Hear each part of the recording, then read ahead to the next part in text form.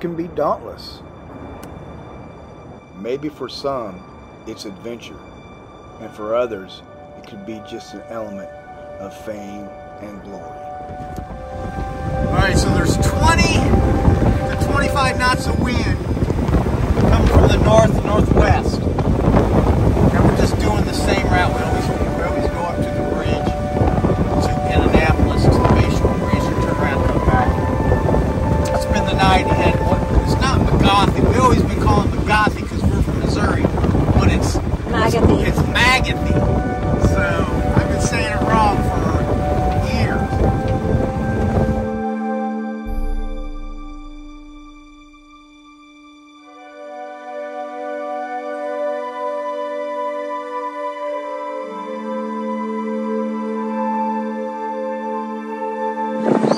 It's kind of cold.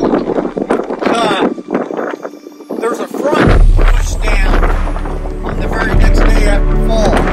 And man, I'm telling you, it's like 20, 25 knots of wind, and I got both of the sails out of just the two mains. And I was 9 knots is what I see every once in a while. So if we were out in some trade winds and having a constant 20, this thing boogie right along. I didn't think it would do it. So that's 22 knots on a beam reach, and you see that tow rail right there.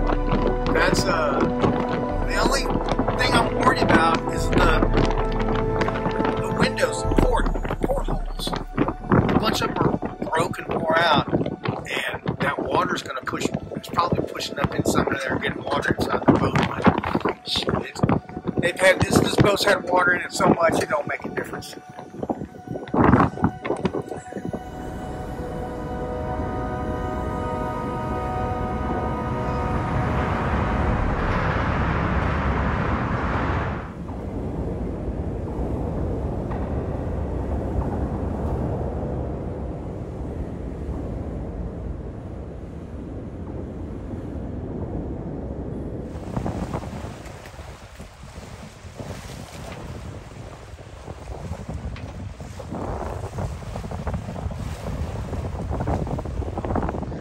Exactly what I said was going to happen. We got out here to the middle of the Chesapeake, and the gusts of wind gusted up to 25, and it blew the boat all the way down past this tow rail, blew out one of the windows, water come rushing in. So we had to reef this back sail to be able to take this gust of winds that comes in every once in a while.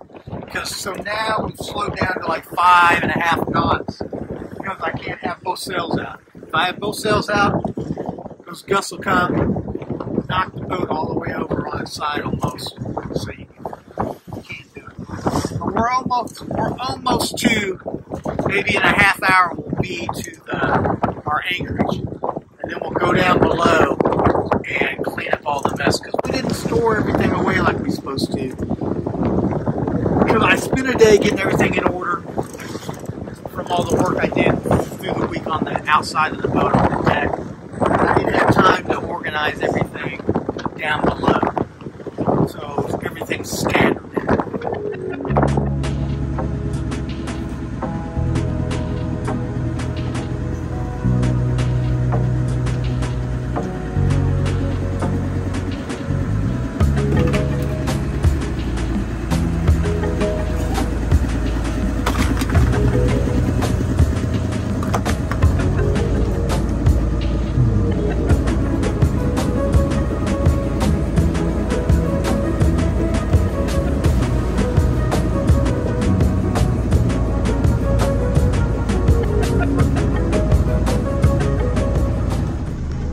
So there's the porthole that was gushing water yesterday.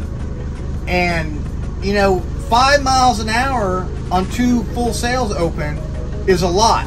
Because we were getting like gusts up to 20. And then we got out into the open part of the Chesapeake and it started gusting up to 25. That extra 5 put the boat over on its tow rail. And there's 1, 2, 3, 4, 5. There's like 16 portholes, and they're all old, and some of them are broken.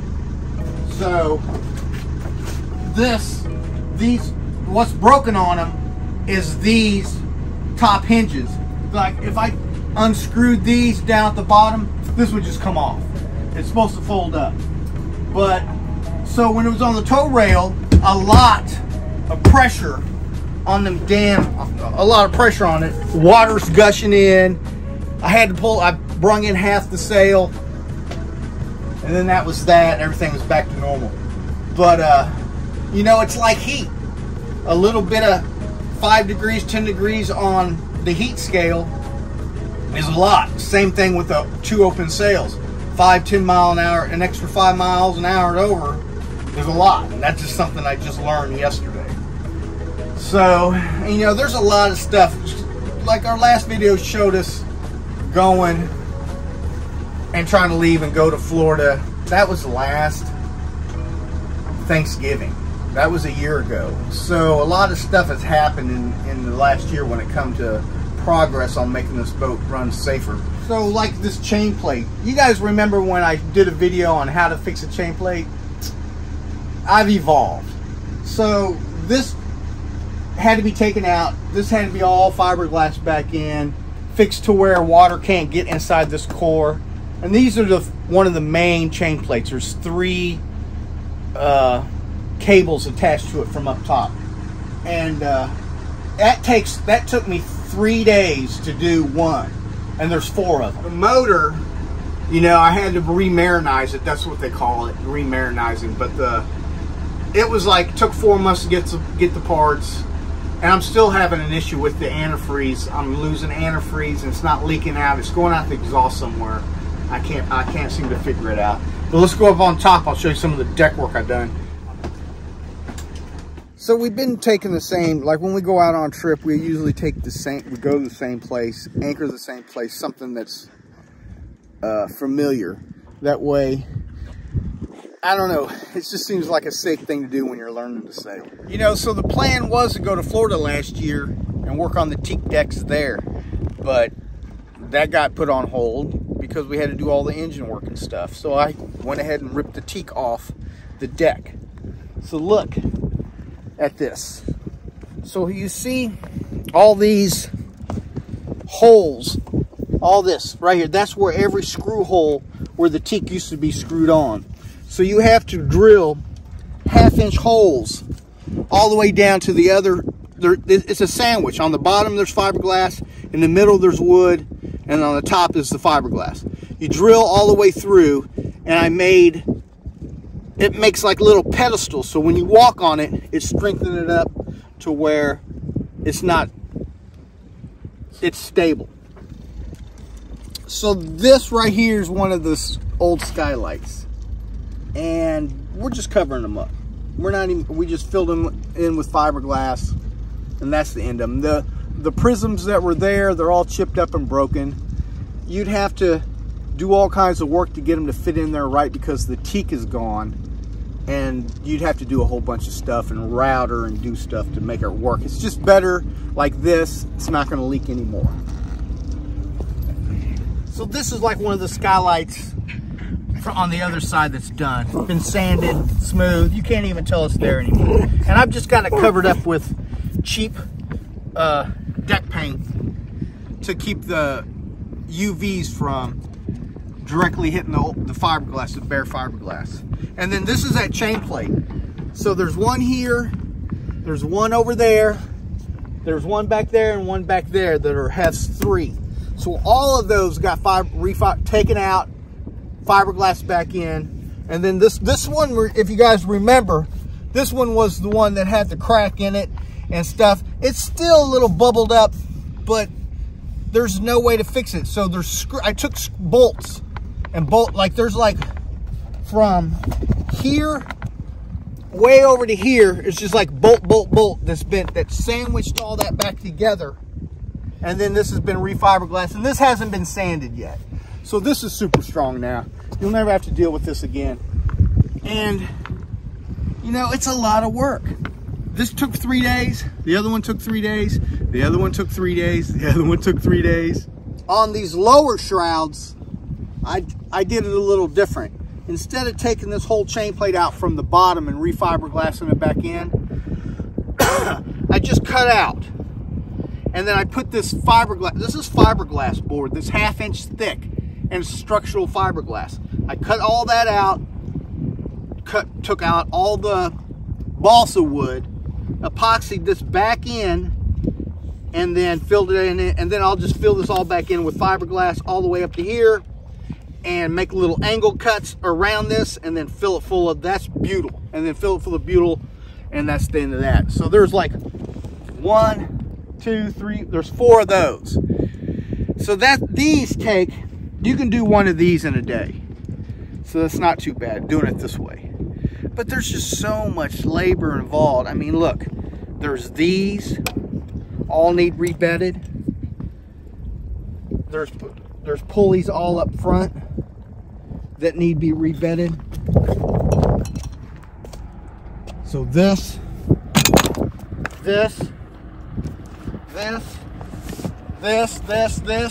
and then all these stanchions. All these stanchion bases have to come off and get rebedded. And then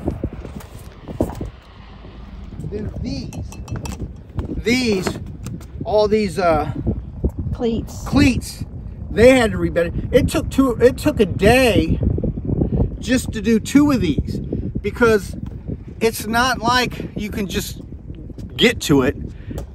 Sometimes you have to cut stuff out of the way. You have to go into the cabinetry, cut stuff out of the way, get your hand all up in some weird way to get to the stuff. And I haven't even started on these stanchions yet. So that's what's been going on. And we just been coming out here going sailing and trying to learn a little bit more about sailing before we take off. And then Shelly's working while I'm doing this. And we might leave the boat for the winter here in Delaware and take off and come back up to Kansas City and find a house to flip, because we need money. Because most of the labor stuff's done. Once this deck's done, all the labor stuff will be done. Big labor, famous last words. But and we need cash. So we need, like, this boat needs a new autopilot, and it's like, I don't know, $6-7 grand. And it needs new refrigerator units. They work now, but they just need new ones. They're old. And the air conditioners need new. And the Genoa is old, and it needs to be new. So to try to get this boat safe to where it can take an ocean passage, some of the stuff we need new stuff. So some of the things we made mistakes, like when we first got to the boat, and when we bought all this line. This line here should have been 3/8. So when you furl this up, or try to unfurl it, it gets snagged up because this furling line is too big. It's 1/2 inch, and it's supposed to be 3/8 because it barely fit on this spool. So it just gets, and then, so you're in the middle of trying to unfurl the sail or furl it out in heavy sea state. And this thing gets jammed up, and you have to come out here on the bow to fix it. So these furler lines need to get changed back down to 3/8. So it's like 9 o'clock in the morning. So we just got to anchor. We got like 300 feet of chain out. So we're gonna pull the chain in, and we're gonna rock and roll and go back to the marina. And today's supposed to be like light winds. Yesterday, y'all seen it. It was a good wind. Today, a little bit easier. I think we'll be able to sail, maybe, I don't know. We'll see. It's probably like 3 or 4 knots. I might be able to get 4 knots with the wind we got today. If not, well, I'll just motor sail. And so let's get this anchor up.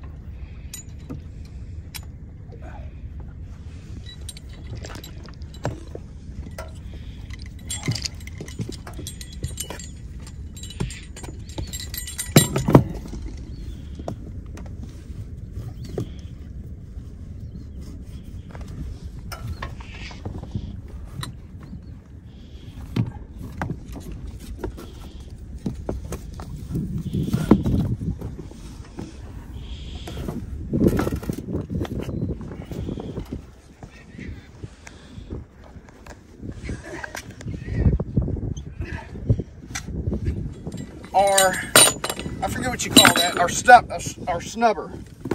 Snubber. It's one of those. It's pretty good size.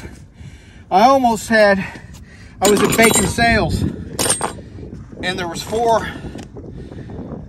of those for dock lines that size that were probably 20 feet long each one for $100 each. There was 4 of them. I should have got them. Bacon's a great place in Annapolis to go. If you're ever in Annapolis and you're looking for used stuff, I'm gonna plug it. Rob, this guy named Rob. Especially if you're a new sailor. If you got a question about anything, go to Rob, ask him. He's gonna help you out. So, the only thing now is Shelly's got to go back there, bring the boat forward while I bring the rope in. So.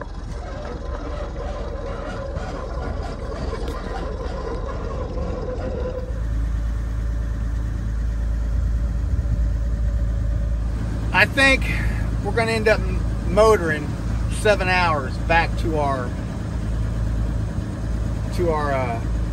marina. So that's the video that's our video, and we'll probably spend the day cruising back. And I think all the video footage that we got today, we're gonna try to make a decent video so maybe we can get some more subscribers. I'm gonna tell you something, video is harder than sailing. So thanks for watching.